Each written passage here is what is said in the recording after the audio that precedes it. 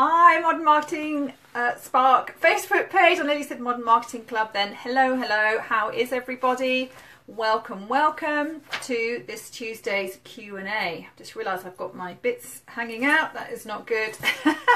So today we're going to be talking about organise and optimise your social media. So hi there, I'm Cassie Hicks from Modern Marketing Spark. I also run the Modern Marketing Club, which is my Facebook group. And something that comes up a lot in my coaching program, How to Shine and Profit Online, in the Modern Marketing Club, and just when I'm working and talking to clients generally, and I was running a workshop last week, training workshop on social media, is this feeling of overwhelm that people have when they think about social media. And even I was in a meeting this morning, and when you're looking at all the things that you can do to market your business on social media, it can feel really overwhelming because there's 50 things you could do, but none of us have time for that, including me, and I do this full time for a living. So what I wanted to do today is share with you my social media action planner. I want to show you how that works, and also talk a little bit about how you can streamline your social media for your business, break it down into manageable pieces, and also answer any Q&A. Now, I know I've got a number of people coming across from the Modern Marketing Club, so I will make sure you post in the comments so I can say hello when you get here. So let's start with the Social Media Action Planner. Now, this is actually a document that you can download, but let me talk you through it, and I'll give you the link. So if you want to download it, you need to go to mmspark.com/SMAP, Social Media Action Planner. And why have a social media action plan? It might sound obvious, but the reason to have a social media action plan is because it's a really, really powerful way to streamline what you're doing. Because one of the things that people always ask me too is, how can I spend my time on the things that work best for my business? So first of all, you have to know what those things are, don't you?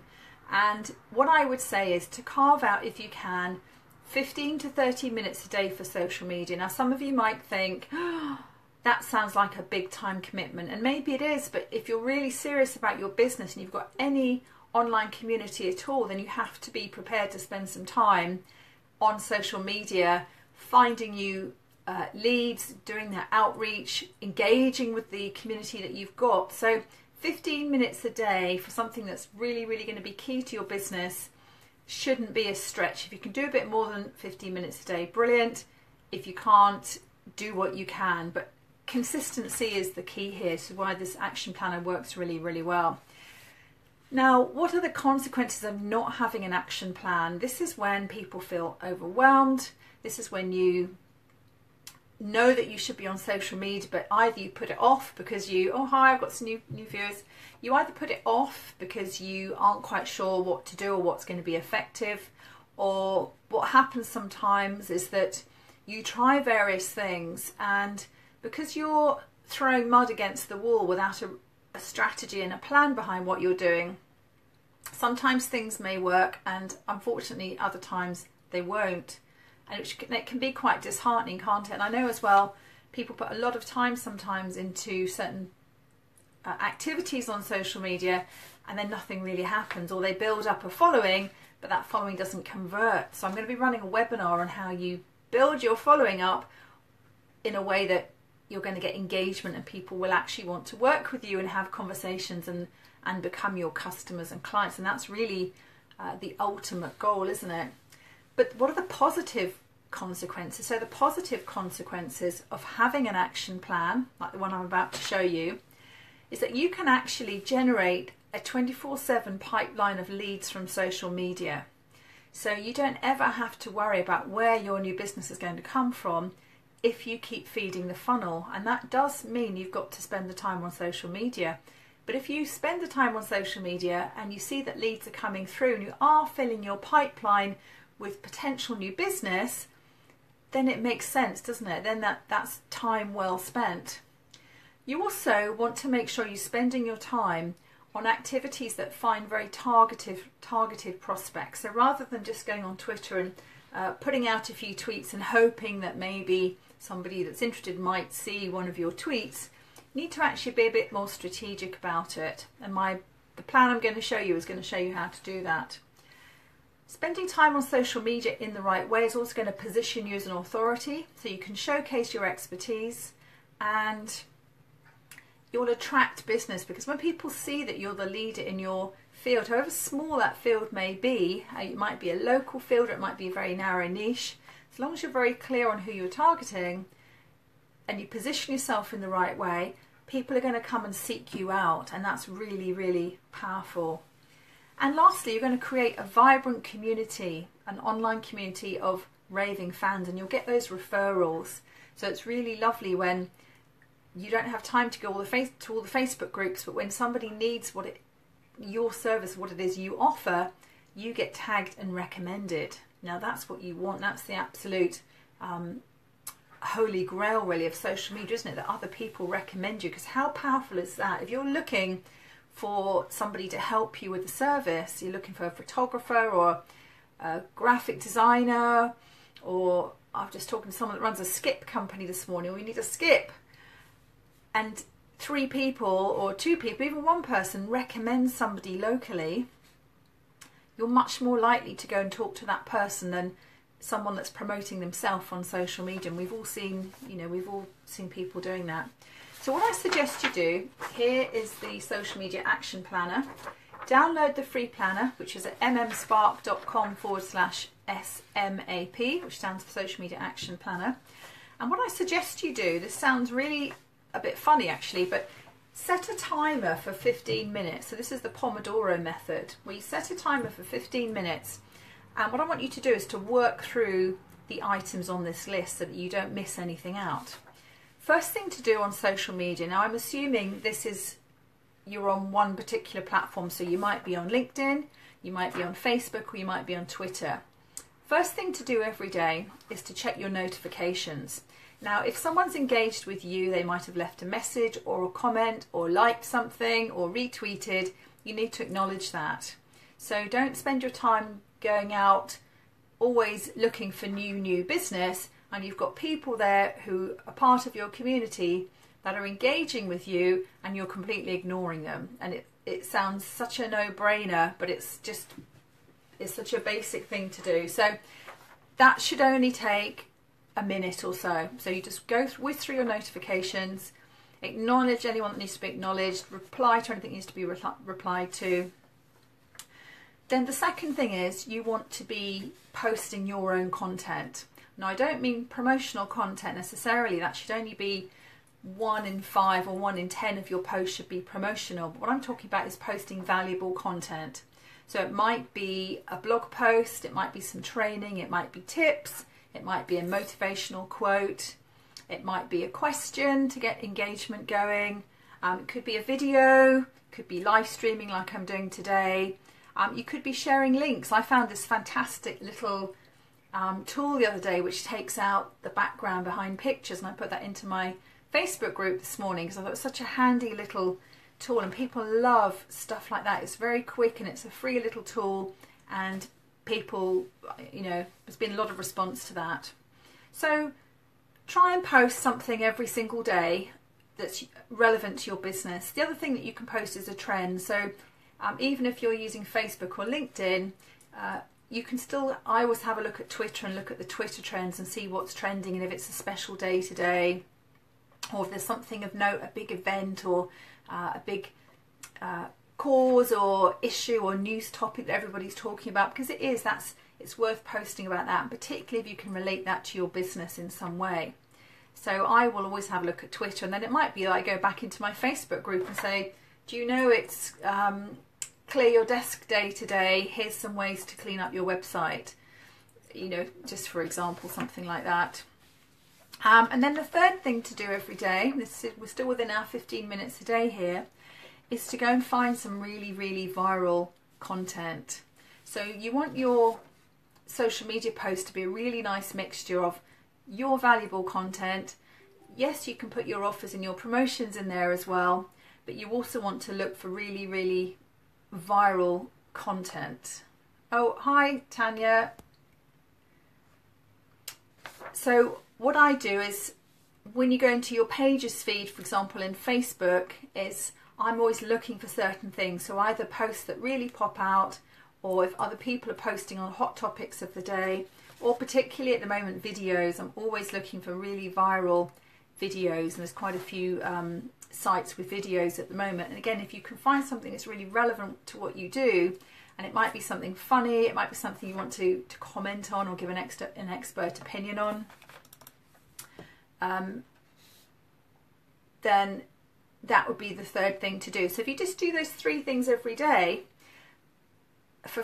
in your 15 minutes, and it might be that one day you spend a little bit more time posting. Maybe you've got some new content that you want to share, or you want to do a live stream, or you want to put a video up. So that would, you'd spend most of your 15 minutes doing that, and less the time you might just quickly check your notifications and quickly have a look and see what else is out there. It might be that you want to find viral posts, and because on Facebook you can save posts now, what I'll do sometimes is I'll spend a bit of time, if I've got a few minutes between meetings or something, going through Facebook, through the groups I know and the pages I know that have really good content, and I'll just bookmark and save a number of posts, and I think, right, I'll go back and share those when I need some content. So what I suggest you do, if you use the action planner here, is you can actually plan out your days as well. So if you're a member of certain groups, so probably likely to be either Facebook groups, LinkedIn groups, or it might be Twitter chats, you'd schedule them into the calendar. So for example, here in Hertfordshire, where I'm based in the UK, on a Monday evening from 8 to 9, we have a Twitter chat called Hearts Hour, #Hearts Hour. So I would schedule that in as part of my social media marketing on a Monday. That happens to be in that hour in the evening.